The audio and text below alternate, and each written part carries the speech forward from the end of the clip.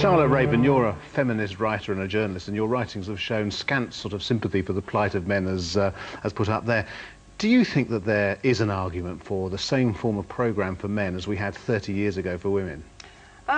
Well, first of all, I think that I'd be interested to know exactly what this programme is, because as far as I could tell from the proposals put forward on the film, you're talking about very small piecemeal kinds of solutions, but I think actually what many of the men who are complaining about this situation are talking about is turning the clock back. You know, what men are finding now is that they are feeling that they are victims of a situation which actually represents their loss of power. Now, what they are finding difficult to adjust to is the fact that they no longer hold the positions that they used to in society, and are finding themselves unable to cope with that. The only way, presumably, of addressing that is turning the clock back, clawing back the advances that we've made through feminism over the last 20 years, and getting ourselves, humanity, back to a situation which surely nobody would want.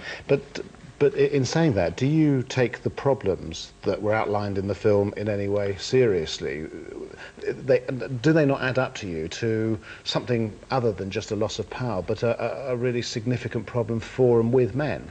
I think that when men are complaining, actually what they're complaining about is the fact that they don't want to change. You know, the world has changed. They could change with it, but what they're complaining about is that they don't want to find ways of adjusting, and more than that, they don't want to give up their power, and who can blame them? You know, now it's obviously the case that things are going badly for young boys at this moment, but this, after all, is a transitional phase. You know, I would like somebody to come up with an argument about what you can do to help those boys, other than giving them homework lessons, you know, which nobody would object to, without jeopardising the things that I've been talking about feminism.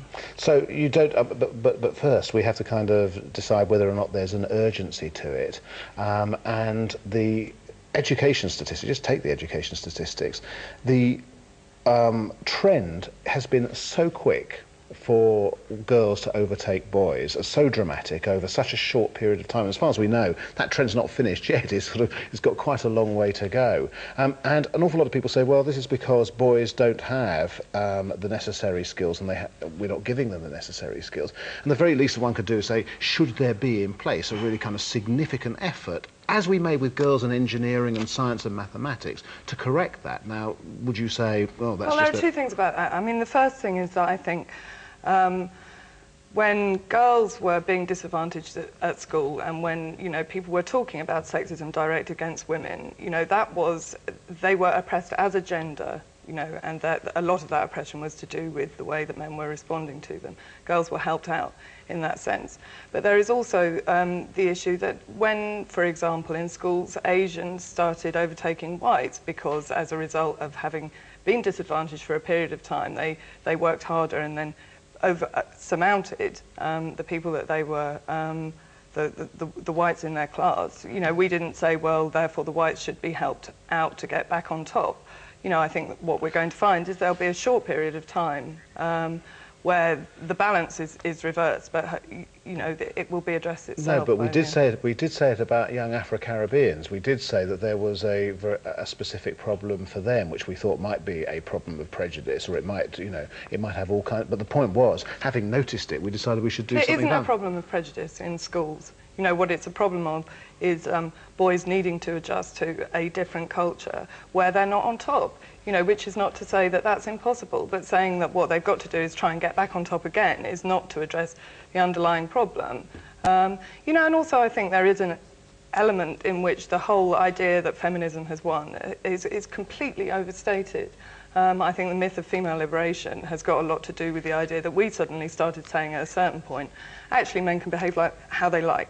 You know, they don't have to change. And feminism, I think, is partly responsible for what's happened here, because after, you know, putting forward arguments why male behaviour had to alter for the greater good of everybody, we then suddenly decided that didn't matter anymore, and men could carry on behaving as they wanted to. And as long as that's the case, then there's no impetus for anybody to change. Well, another way of looking at that argument would be to say it's not so much that you gave up on it; it's just that once you'd got a significant way down the path towards women's liberation, we discovered that we didn't know what men were for. That's how the argument goes there. That you It's didn't, not that, you no. didn't provide them with anything else. People to do think know about what or men do. are for, but it's if women are finding that they don't need men in their personal lives, that they're finding it difficult in their professional lives to get on with men, then that is because men are failing to understand what it is, how they can respond to the modern world.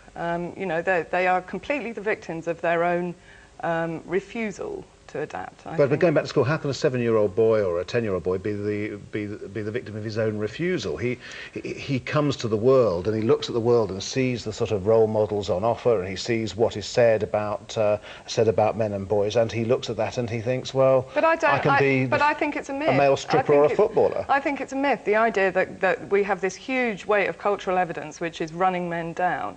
You know, you mentioned some of those adverts. You know, what those adverts are doing is simply redressing the balance. And actually, if you look at most of the cultural evidence, it's completely in the other direction. You know, the rise of men's magazines, you know, the kind of Claudia Schiffer walking down the stairs taking her clothes off, you know, these things which we wouldn't have seen 20 years ago, you know, or at least there would have been an outcry to them. You know, certainly the cultural evidence is very much in favour of the male. You know, that it's saying this is a version of masculinity. You can still read pornography. You can still go around objectifying women, and nobody's going to do anything about that.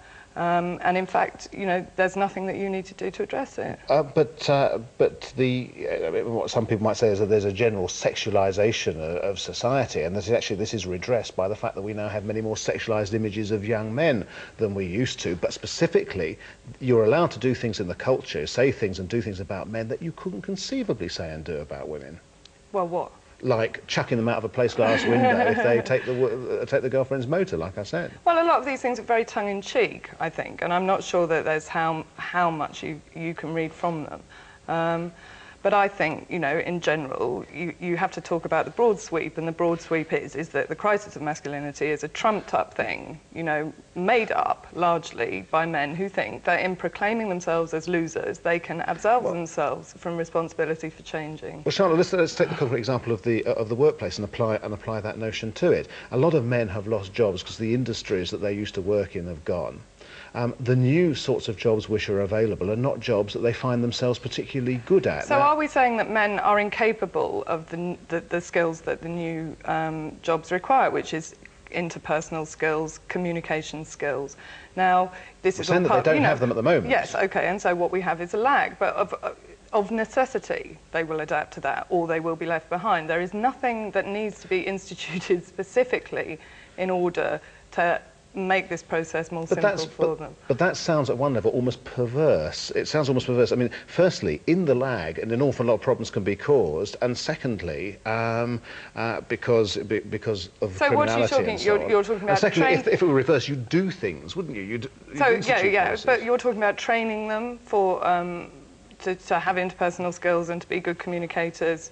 You know, but actually what's happening is that many of the men who talk about the crisis of masculinity say, well, we don't know how to be, you know, we don't know how to change in this world, we don't know what women want us to do.